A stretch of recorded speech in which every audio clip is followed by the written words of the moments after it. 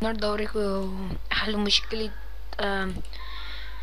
خطأ 0xc0000007b بطريقة سهلة بتواجه معظم الناس. أول حاجة اديكوا رابط مدونتي اسفل الفيديو اللي لسه جديدة، وان شاء الله هتلاقي فيها الشرح بالكلام وبالصور زي ما انتم شايفين.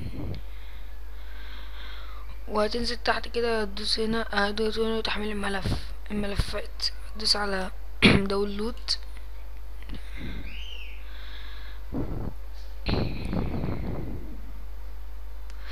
تستنى 5 ثواني تدوس على سكيب ذيس اد، واول ما تدوس عليها سكيب ذيس اد الملفات هتتم تحميلها تلقائي.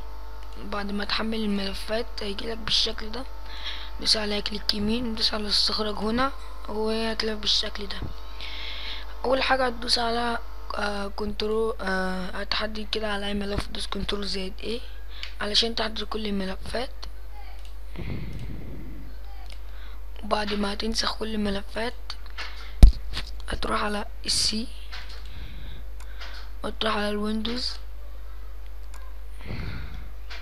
هتبحث عن سيستم 32 وسيستم 64 اهو زي ما انتم شايفين. هتدوس اول حاجه سيستم 32 وهتدوس على بس، وهتدوس على الاختيار ده واول اختيار عشان ينقل كل الملفات، وتدوس على الاختيار ده تلاحظ ان هو ينقل كل الملفات.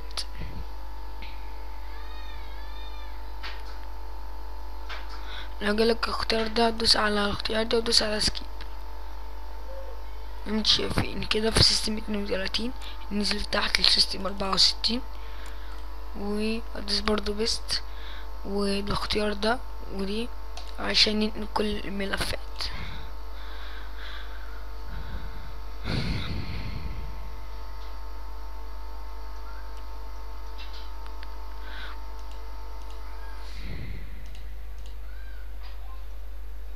زي ما انتم شايفين.